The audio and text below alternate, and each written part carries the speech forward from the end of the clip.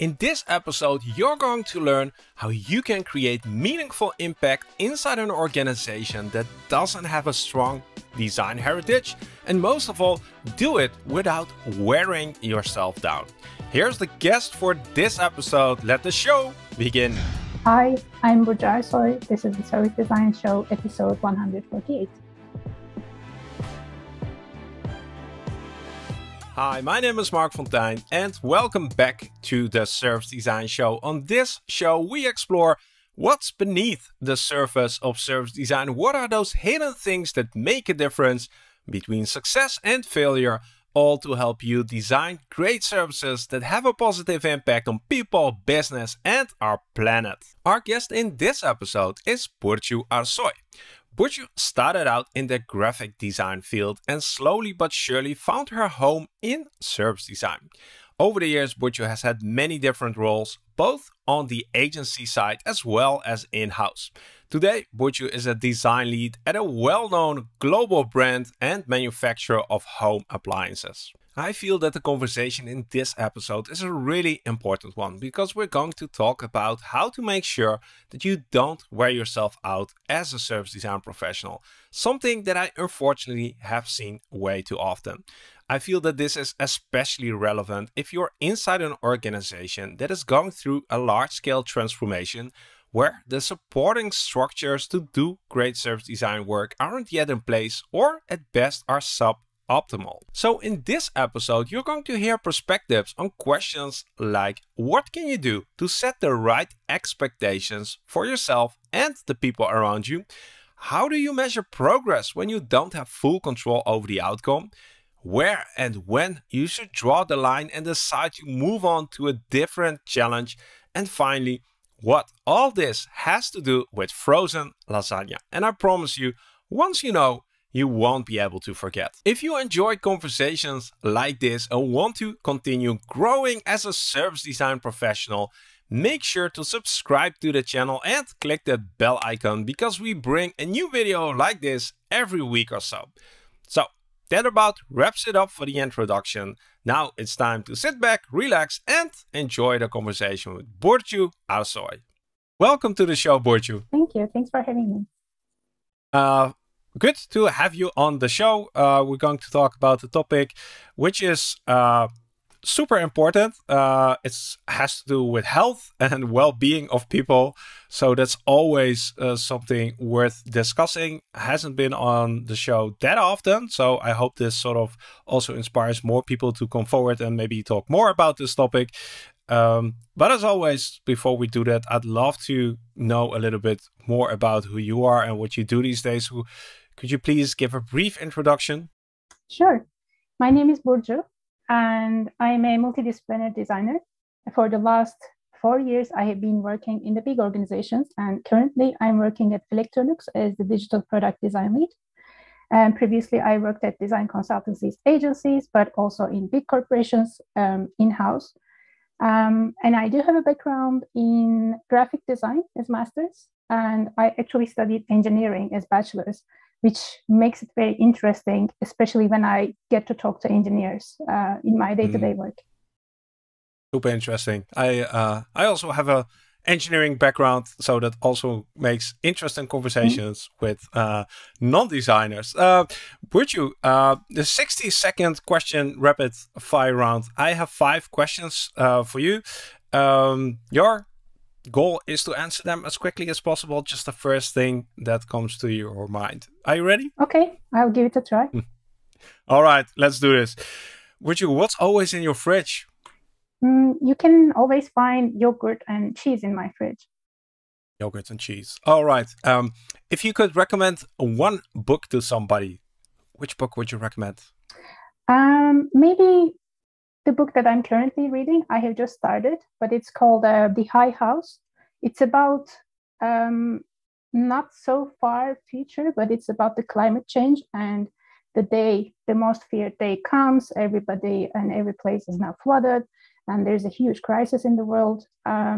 It's in the beginning, it feels a bit dystopian, but maybe it's going to change towards the end. It's a fiction book, but I think it's really nice to read about these kind of things. We'll add a link in the show notes to that. Burcu, I'm really curious, what was your first job?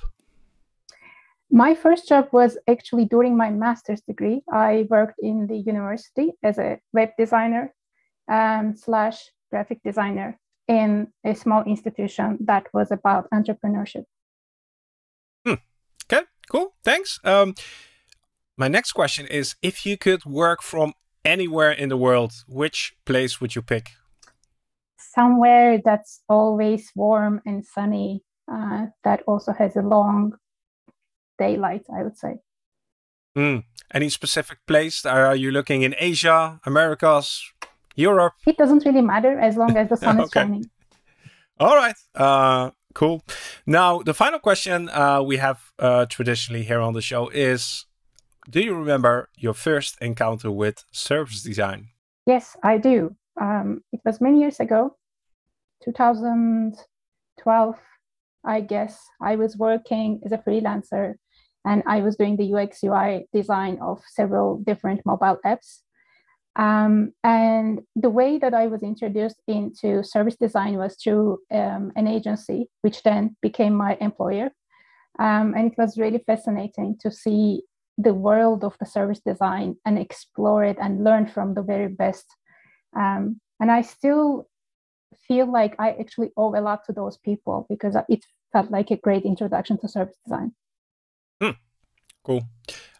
Interesting journey that you've been on, like exploring different career paths, different disciplines, and then eventually sort of stumbling upon service design. I guess many people have a similar experience. Thank you for this 60-second question rapid fire round, which was probably a bit longer than 60 seconds, but now we know a little bit more about you and what you do.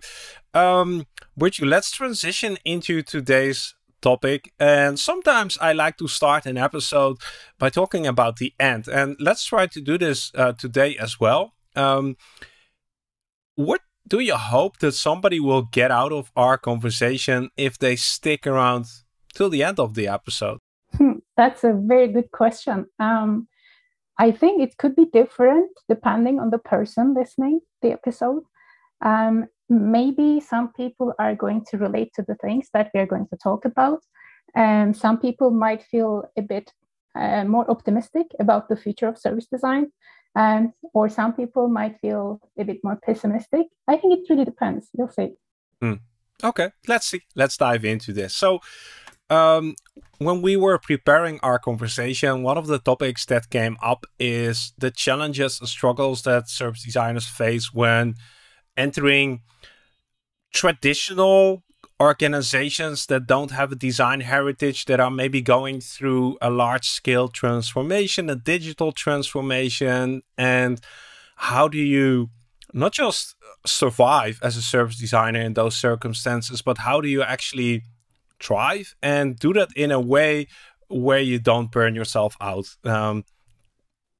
Did I summarize that sort of correctly? Yes, you did. Okay. Now, let's go back to the beginning. And I'm curious, when I invited you for the show and you came up with this topic, why did you feel that this is something that would be important to address with the community? I think first and foremost, that's a topic that I can relate to. And I can only speak from my own personal experience because I'm not an expert in healthcare or well-being. But for the last couple of years, I have read a lot about it and I have reflected a lot on my several different positions in different places. And when I talk to other designers in general, I think that we do share a lot in common when it comes to our job and the places that we work. So I think it is really interesting for also young designers to know that what they're getting into, because when they get educated in schools or institutions, they might feel like this environment is all glamorous and it's always fun and workshops and whatnot. But the reality is that it is also very challenging and probably it requires many more skills than the ones that are taught in school. Yeah. There tends to be a quite romantic view of service design, and our work from the outside looks a lot of fun. People are engaged, people are doing creative stuff. Like, who wouldn't want to be doing that? But what you don't see is all the hard work and struggles, objections, rejections that you sort of have to overcome to actually get to doing the fun stuff. And that's, like you mentioned, it's not something which you read about in service design books. That's correct. And Mm. it's never also mentioned during the process of service design. When we talk about service design process, the double diamond, we always go through it in a linear manner, as if everything, falls into place in order without any obstacles or resistance or anything like that. It might be true to one project, but when we talk about a big organization and a service designer role as in-house, that is rarely the case. One might start from the beginning, and then they might have to pause in the middle of the process when they finish the first diamond, or they might need to go back, start all over again. It is really not that easy to start and finish when we talk about the big initiatives, and especially the transformation context of the large organizations. I would dare to go as far as to say that the double diamond is misleading and it's setting the wrong expectations. It's actually setting people up for failure and disappointment. I know that this might be controversial, but like you said, it in reality, like, it doesn't play out that way. I think it would be much better if we had a honest representation of how the design process looks and what you can expect when you actually engage in doing design, rather than expecting to go through it in a neatly fashion. So you mentioned some of these challenges that people run into. I'm curious, like, let's dive into that a little bit more. Like, what are some of those expectations that you see people are having of going in-house and doing service design that might not necessarily be true? What are some, maybe, I don't know, misconceptions or things that we would be good if we would set them straight in schools and textbooks? Many people, when they're asked why they want to make the transition to in-house from agencies, I think they would give the same answer, because they want to create more impact, right? They don't want to finish off one project and do the handover, but they want to breed the organization. They want to do multiple projects. They want to see the long-term influence and impact of the things they do. The keyword is really long-term in this case, because they would never ever get the gratification they would do from a small project they do in an agency or a consultancy setup. And when they find themselves in a situation which gets a bit longer and longer and longer term and more challenging in terms of the different networks of the organization and the different initiatives that are actually depending on one another, that is actually not true. Of course, the impact is always there, but maybe we cannot really say that I want to create more impact. I want to be able to see it. It's a different kind of environment. And I think it depends on what kind of life stage one is going through in their private lives, what are their priorities, and how do they want to contribute to the organization. That's the most important thing. Sounds interesting. Could you explain a bit more what you mean with the life stage and how that relates to where somebody might, the kind of challenges they might be taking on? I think it's safe to say that agencies and consultancies are really, really high-paced organizations, right? And people usually take on one project and they run with it until the deadline, and then they finish it off, they jump onto the next project.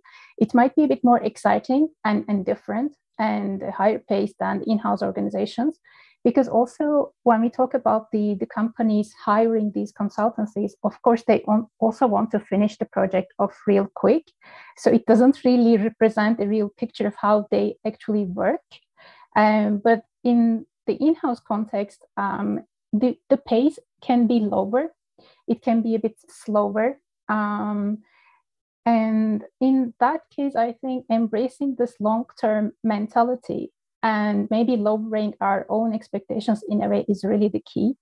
And maybe for some people who are in the beginning of their career, they might have really high expectations of themselves. Maybe they want to just improve their skills and advance in their careers faster. In that case, if they come across with a slower paced in-house position, it might not be the right opportunity for them. Or it might be totally different. Maybe they want to spend more time with the family. They want to spend more time with their personal hobbies or projects, or maybe they have another idea they want to work on. It really depends on the context and the type of the organization. And I think also depends a bit on the industry as well. Mm-hmm.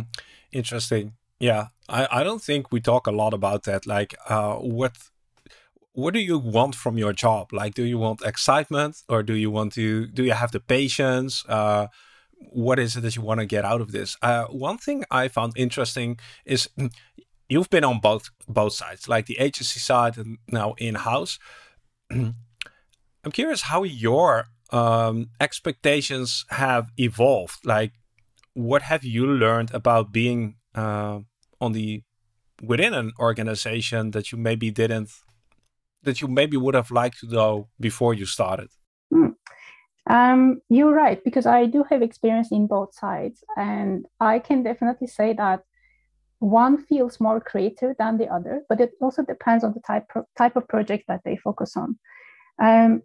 Working in-house in large corporations, they also bring a lot, because first and foremost, you learn more about the business. You learn more about the organization and organizational challenges. So the type of problems that you start to solve actually begins to evolve from just a very well-defined brief to something that's a bit more fuzzy. And in most cases, the problem is not clearly stated. There might be a solution in place. You might have to start from the solution that some other people came up with, and then guide them or convince them to take a few steps back. And maybe if needed, you might also guide them to pivot that project. I think it really depends the type of projects that one wants to work on, and also in which areas that they would like to develop themselves in. From the consultancy side, I see that ideation and brainstorming and concepting is really strong. But when it comes to in-house positions, I think execution gains more importance in a way, because everybody can come up with great ideas and the roadmaps and whatnot. But so far, one thing that I've learned is that coming up with the ideas is the easy bit, but trying to execute those ideas and be successful is a totally different story. Yeah, and that is a topic that we do often address, like everything that happens after you've done the initial research and the co-creation, and sort of how do you do the backstage part of the service? How do you actually get it into the world? That's a whole different game. Now, I'm curious also, again, to your personal experience. If you look at what you do today, how has that evolved in terms of like some activities that you might not have expected to be doing as a designer 5 years ago, that you're sort of had to pick up and do to be successful? Like, I'm curious, like, what are some of these activities that are new to you, but you think could be valuable to a lot of designers? Maybe we can also mention about the transition from being an individual contributor as a designer into stepping into the leadership models, because for the last 3 years, I stepped into leadership roles and more than the designer roles. And again, this depends on the type of the organization and the culture. So I would say that I was not going to, maybe I wasn't imagining that I was going to be in meetings as much as I do now. Which is bittersweet in a way, because this is the way to go. This is how we transform the organizations. This is how we can contribute and lead. But also, on the other hand, one part of me misses the times that I was doing hands-on design and actively contributing to the deliveries. I think one part of me still wants to do the craft work of design and collaborate with other people, other designers, and work with them. But it is a really, really hard balance, I think. Another thing is that right now I'm managing a small team of designers. And obviously this responsibility comes with a lot of like, first of all, I'm the person responsible for their professional development and careers, right? This is a very, very important topic. Even though the organizations support with their frameworks, some different routines and tools, it is still, I would say it's not for everyone. Maybe not everyone would enjoy doing this kind of work. And last but not least, I would say that being a manager also comes with a lot of admin work, which is not related with design at all, but it is something that needs to be done. And if there isn't any other person that we can delegate that work to be done for us, then we have to deal with it too.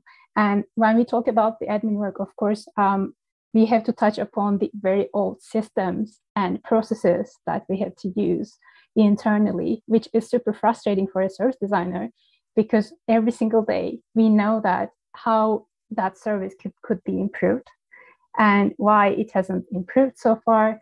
It is super, super challenging to keep calm and still, do our work than going into a complaining mood all the time. Yeah, so let's thank you for sharing this. And again, I'd love to dive a little bit deeper into this because there's a reason why these are sort of big organizations, traditional, non-design heritage. And then you come in as somebody with a design perspective on things. And it's going to take a very long time to even take a very small step with the organization. If you look at your own personal situation, how do you keep the spirit up? Where do you find the motivation and sort of maybe signs that you're moving in the right direction to continue working at it? That's the question. I think the signs can be very, very small, and we might need to put extra efforts to see those signs sometimes. And one day can be really frustrating, whereas the next day could be a bit more promising and hopeful. One thing I remember from my personal story, I was working on a project once, and I was doing some customer research, and we had the big presentation with one of the senior leaders, which I was presenting the insights that we have found. And there was a reaction from that senior manager in the beginning, even to the extent that we were kind of accused that we had misunderstood what the customer said, because they knew for sure it wasn't like that.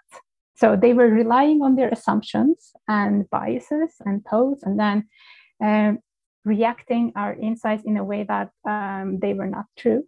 I mean, they're not facts. We cannot, of course, talk about true or false in this case, but they're the insights, and that's what the customer said, right? So that's a really not a good sign, I would say. But then within the same person, I have seen how that situation evolved within time. From that point of resistance, 6 months later, the very same person was inviting me to other big presentations to talk about the project, to present the same insights that he was reacting in the beginning in front of a large audience. So I think that's a really good sign that something was shifting, and that was visible in that instance. So, and I ended up remembering that scene not like a bad thing, but now it has become almost like a nice story for my career, in a way that I have learned quite a lot from it. It's all about these small signs and improvements that we can see, then the big jumps or the big leaps that the businesses can make. Yeah. So this story sort of has a happy ending, which is great. And it took 6 months maybe to get there. But what piece of advice would you give to other in-house service designers who are maybe just starting out their journey, and they get into this meeting, they recognize the story, they get so super frustrated, nobody here understands me, what am I doing here? This is never going to change. And then sort of, what advice would you give to them so that they do manage to stick around for the next 6 or 12 months and then hopefully see that the seeds have been planted and the flowers start to grow? I think they can try to talk to other people who were in that meeting, because we all have different perspectives. And especially if they manage to talk to a non-designer and ask feedback for them to express how the meeting went from their point of view, I think it's really important for us to put things in a different perspective by listening others and their own reflections. It also depends on the personality type. whether we like to look from a pessimistic side or more from an optimistic side. And if they believe that they have a more pessimistic personality, I would advise to talk to always more optimistic people and ask their point of view. Get a stranger's opinion. Try to see what went well, even in that worst scenario or the situation that really disturbs you. There are always some positives that we choose not to see when we're in that negative mood. And I'm really curious, when you share this story, like the idea of presenting to someone is almost creates a us versus them situation, while in our design philosophy mindset approach we advocate for co-creation. I'm curious if you've experienced something similar, like let's say that that even though you're presenting, that it would be done from a co-creation perspective, like then you're trying to together get to the next step. Does this make sense? Have you seen this happen? Does this change anything? It does. It really does. Because after that meeting, it was actually some kind of co-creation session that we diverged into. And of course, it changed the dynamic of the room, the setup, but it also depends on the culture of the organization. Some organizations are not that comfortable in contributing, especially if they have a very strict hierarchy of the different roles. It can even become a challenge to invite someone to stand up and walk over to the wall, grab a post-it, write something, put it up. Because many times, even when I was working as a consultant, there were people in the room who were just saying things, and then they were really, really reluctant on writing something on the post-it by themselves, and we were writing for them. So it really depends on, first of all, who we are working with as individuals, and then the culture of the organization and how they are structured. So that makes sense. And if we try to figure out again these things, like I'm trying to find pointers and tips, like how do you make sure that you stick around, that you don't give up? And I think it again has to do with these signs of success. Like what were some of these signs of success? You mentioned that you see small signs, but when you're within an agency, you sort of finish a project and then you could say, we finished a project, that's a success. But when you're in-house and things are moving slowly, how do you know that you're moving in the right direction? There might be cases that you wouldn't know if you're moving in the right direction, but you're moving. That's something, right? And things might not always move in the right direction. And that's okay too. Sometimes they diverge a little bit, or they can go off track. And these are the things that usually happens. And it is really challenging in a way to think that they would actually get back on their course and everything will go according to the plan. I would say that, of course, it's important to stick and get things done and contribute to the organizations. But also, it's okay to leave if they feel like it's not the right place for them to work. Yeah, this is an amazing piece of advice. Like when you mentioned that, I was like, yeah, obviously, like just keep moving and don't be too concerned with if it's the right direction. Like if you put smart people in a room and you follow the right process, it's the trust the process kind of approach. Just do the right things and eventually you'll end up where you need to be without having to worry if every step is actually very linear, in a linear fashion, contributing to the next milestone. Like it's take a more organic approach. That's what I'm hearing you say, at least. Exactly. And I can also give some other examples from the agency world, because 90% of the projects that I worked on, we ended up somewhere different than we started it. And it did look very different what the brief was asking. This is very natural for the design process. Things evolve, priorities change, and we learn along the way about the organization, their backend systems, and the customer insights and everything around it. And then we realize that the brief is actually not really asking for us to solve the right problem, but it was pointing at something different. And in this case, it's okay to actually end up somewhere different that we have not imagined. That could also be the case in the large organizations while we're working as in-house designers. Maybe the way that things started might not be really right. And it is very natural to actually go in a different direction from that point. Maybe it's going to go back and find its path. And then this time it's going to start in the right place. Then trying to, start in the wrong place, end up with the correct solution is really difficult. Maybe it needs to be a lesson for everybody, because we also learn from our failures. Maybe we need to let people fail instead of trying to pull them into the right direction. And it's going to be valuable for everybody too. And of course, there's going to be loss of time. There's going to be loss of money. Maybe they're going to lose some people along the way, but it's going to be valuable in the long term. Mm. As you are also coaching, mentoring, leading some other designers, I'm curious, how important is reflection for you? Standing still and seeing sort of what has happened, what can we learn from this, and how can we define progress? And also from your personal experience, how important is reflection in this whole thing? I would say it's very important. And maybe another important thing is also to encourage other people to reflect, encourage other designers to reflect on how things went in a particular meeting or at the end of a project or even within a week.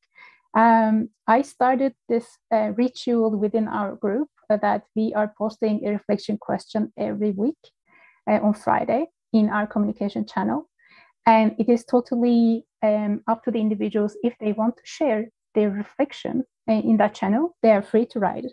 If they want to keep it to themselves, they're free to keep it to themselves. But it's more about the process and thinking, not really about the sharing in that case. Yeah, I can imagine that you sort of reflection helps you to ground and appreciate any progress that you've made, even if, like you said, it's you've lost time, you've lost money, but you still manage to change something else or change some minds or get somebody involved in a project. Like standing still and being grateful for any kind of progress that seems to be, I can imagine that that's really helpful if you're on a journey that's going to take months or maybe years inside an organization. Yeah, indeed. Or maybe you have built a connection with another person, even though the project is not going according to the direction that you envision. Or maybe you learned something really important that's going to benefit you next month, next year, or the next 5 years. These are really the things that we cannot really think when we are always here and now. But I think that we need to also come up with tools for our own sake, that we can think about these kind of situations in a long term, and what could be the gains, what could be the pains. Not everything is resolved here and now. There are so many effects that they're going to continue. Maybe there is another individual who is going to take what you have taught them and apply it in their own day-to-day work or in their own project. We might not be aware of these things, and it might go unnoticed, which is fine. But this is also a very, very important step. Do you think people who are early in their career are able to sort of put this in perspective? Like, you've been doing this for quite a while. You've been through this journey a few times. You know that things will eventually turn out all right. If somebody is just starting out, we can tell them that things will turn out all right. But like, do you feel does it have to be a lived experience, or are there ways that we can sort of help young designers to build this confidence as well? I think we can also try to be a bit more empathetic with them when they feel this frustration, because I can relate to that feeling from early on in my career.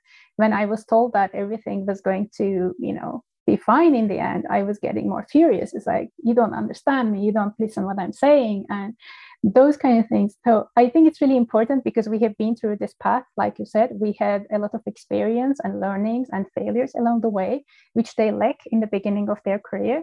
So I would say that it is important, but also it's their own journey, and they have to go through this on their own. No matter what we say, and no matter how we try to get our experience across, they have to leave themselves. I totally agree. You can sort of prepare them.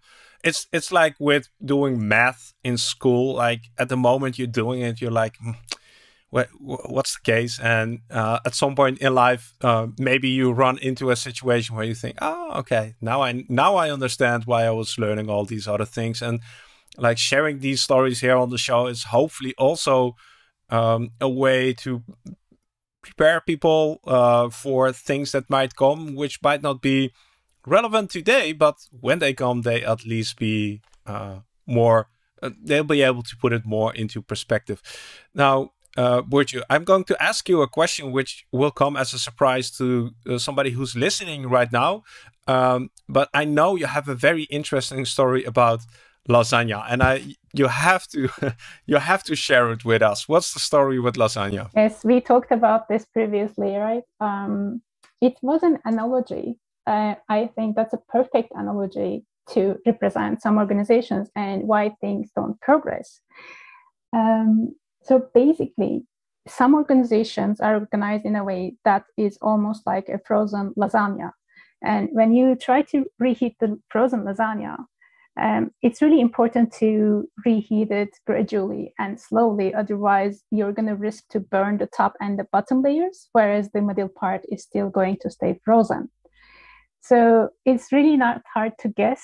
The lower part represents the lower hierarchy in the organization, and the top part is the upper management, and the middle frozen part of the lasagna is the middle management. And sometimes the lasagna can be really thick. The middle management layers can be really, really high, and sometimes it can be thin. This is an important analogy because the way that it was expressed in one of my previous jobs was that this was some kind of acceptance, but the rebel in me was objecting to that because, I mean, why do we have to eat lasagna then? Can it be another pasta dish?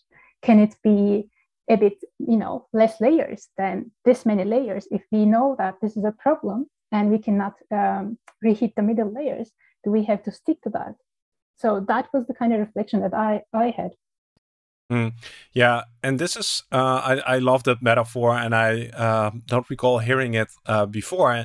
And I think it very well reflects on like the people on the ground often very well understand the purpose of service design. The people who are working with customers, the day-to-day interactions, often the top level management, the board level, they get it. Like customer experience or customer centricity, they know why it's important for the long-term success of the business. But like you said, the middle layer is it's not that they don't get it, but it's often that the structures aren't in place to support this way of working, or better said, the supporting structures support a different kind of way of working and keep that in place. So it's this is a very at least for me a very good analogy. And I would even add something else to that, because you said that, yes, the upper management buys in the value of service design, and there is no obstacles working with the people who are working as individual contributors in an organization. But also, I think we need to challenge upper management when we feel like they have the buy-in in the value of design. We need to ask them the question, okay, what are you willing to give up in order to bring this competence in-house? What are the things that you are going to give up in order to make service design be nourished and nurtured in the organization so that it can survive? This is really important because there might be some elements from the culture of the organization that they might need to give up. There might be some old processes that they need to change, or they might need to do some reorganization. Because that was the thing that I think I heard from someone. If they try to bring another engineering discipline, since we mentioned about engineering in the beginning, I'm giving an example from that. Let's say that it's an organization that decides to bring mechanical engineers, right? And in that case, I'm sure that they would go some sort of restructuring the organization. But when it comes to embedding design, no one actually thinks that this is necessary. They think that just sprinkling some designers here and there without thinking it through is okay and it's going to work out. No, that's not the case. I mean, if we have to think about changing an organization when we bring some people from other disciplines, it's the same for design. We have to maybe change the organization. We have to think, how this is going to evolve in the next year, how this is going to evolve in the next 5 or 10 years. I think for many people, it is still really hard to accept that design is a discipline like any other discipline in businesses. That could be one of the main challenges still. Mm-hmm. Yeah, I agree. And I'm also curious how well advanced we are as a community, as a field, to articulate what we actually want to ask from top level management then, right? We talked about service design textbooks and schools. This isn't also a topic that I see being discussed a lot there. Like, so when you do get that conversation with the CEO, what is it that you ask for? Like, what are the supporting structures that would allow you to be more impactful and more valuable to the organization? It is really important. And this is the case that we talk about when you get the job and you start working in an organization. And even before joining an organization, we can ask these difficult questions to the hiring managers, right? So what? Yeah, it's funny that you say that these are difficult questions. Maybe they are important questions. So what would be some of these things you would ask the next time you have a job interview?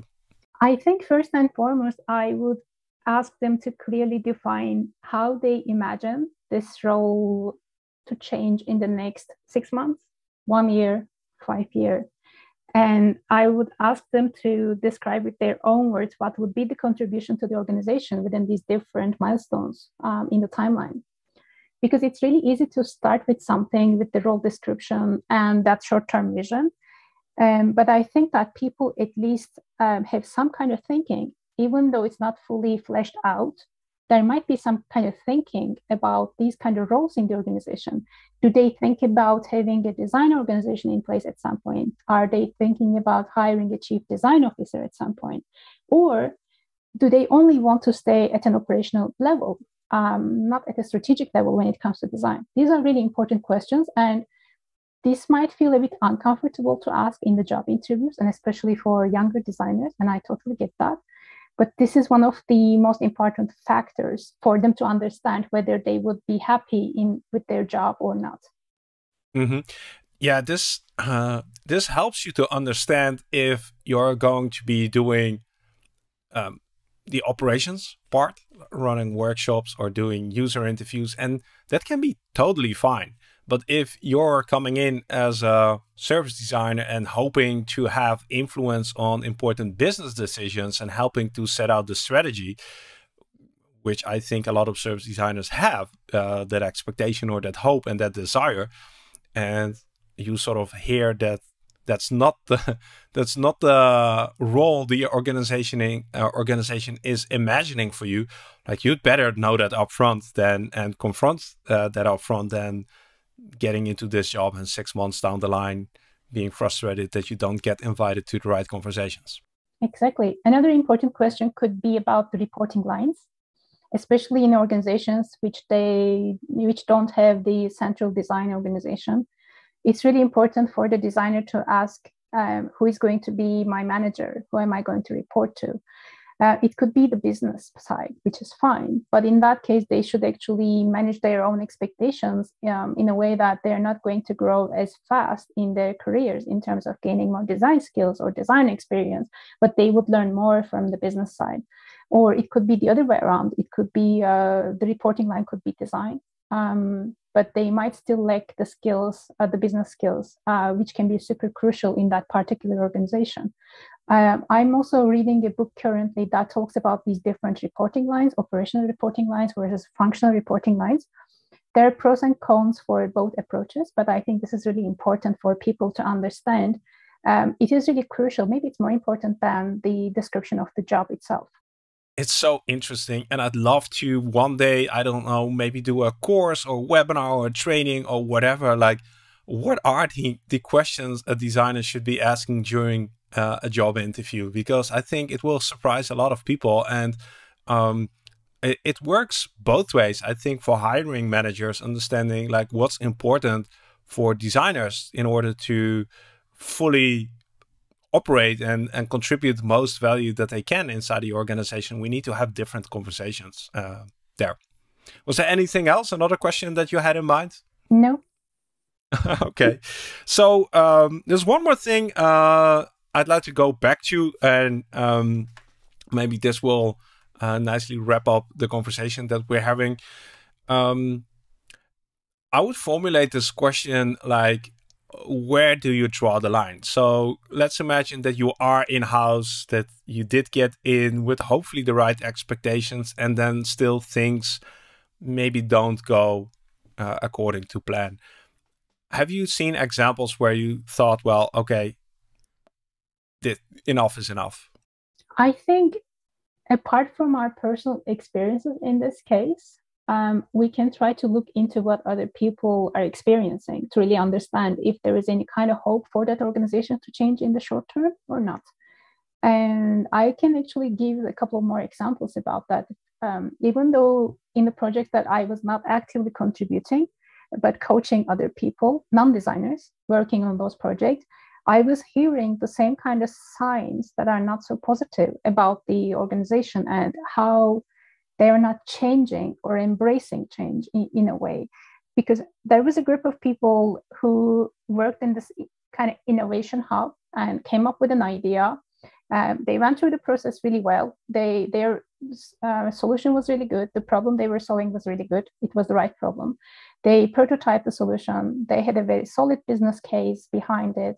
They verified the concept. And then when it comes to going out in different markets and testing with real customers, they got a huge resistance. And it is getting resistance is normal, but I think the problem was that they couldn't get the support that they needed from the upper management in this case to make it work. So in a way that they were left alone, and this is a really important sign, because no matter how hard we try and no matter how good we work in terms of the projects, the solutions we come up with, and even though on paper we feel that they have the buy-in, they need to show it with actions, not only with words. So I think this is really important. When you feel stuck in a difficult situation, who is helping you and who is showing that support with their actions, not only with their words?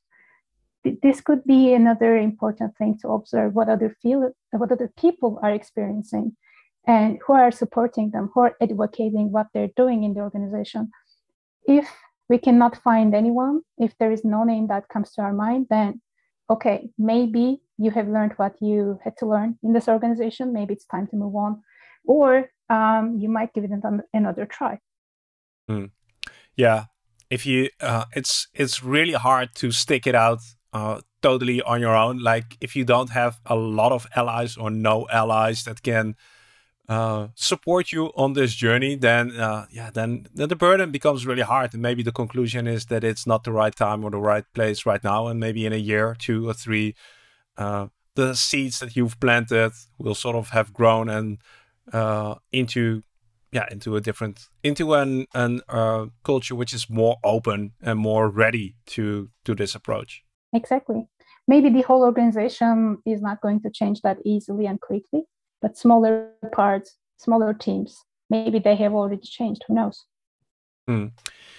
Burcu, I'm curious if you had to look back on your career, and let's not go back to the beginning, but maybe 5 years ago.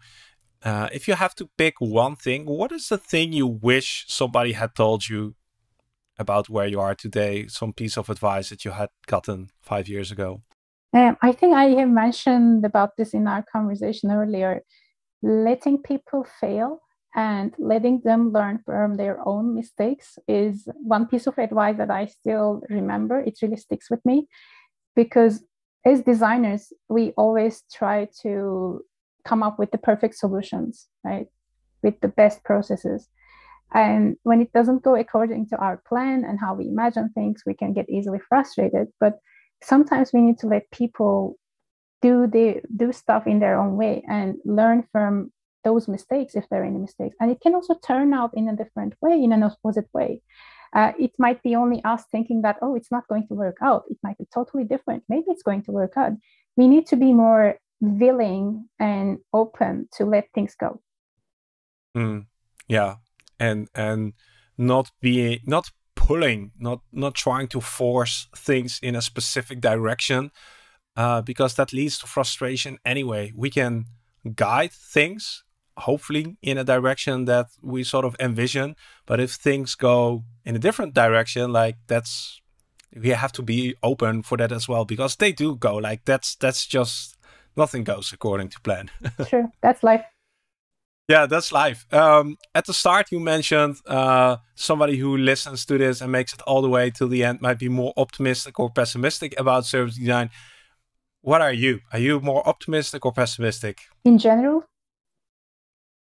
Yes. I think I used to be more pessimistic in the past. But even you can say that I'm getting wiser or I'm getting older. Maybe it's both. I try to be a bit more optimistic or maybe more realistic. And realistic means that we also have to be honest to say when something is going well, or if there anything that's more on the optimistic side. We choose to see that too. And sometimes it's okay to admit that we have been a bit pessimistic. I think being aware of who we are and how we see things is really important. But I would still say that I'm more on the pessimistic side of the spectrum. Yeah, and I think I'm in peace with that because I really like my critical side. Sure, that's awesome, and that's the thing we sort of implicitly, I think, talk about in this episode, that being okay with who you are, that's maybe the secret to success. Like, accept the situation and be at peace with it, and that leads to less frustration and probably more enjoyment of life in general. Absolutely. On that note, Burcu, I really want to thank you for addressing this topic. Again, I hope that we'll be able to cover it more often here on the show. We need more people helping us to design better services, not less. So again, thank you for sharing. Thank you, Mark. It was a pleasure. Awesome that you're one of those people who makes it all the way till the end of the episode. I really hope that you enjoyed it and got something useful out of it. If you did, make sure to leave a short comment down below. I'd really appreciate it. Thanks a lot for watching, and I'll see you in the next video.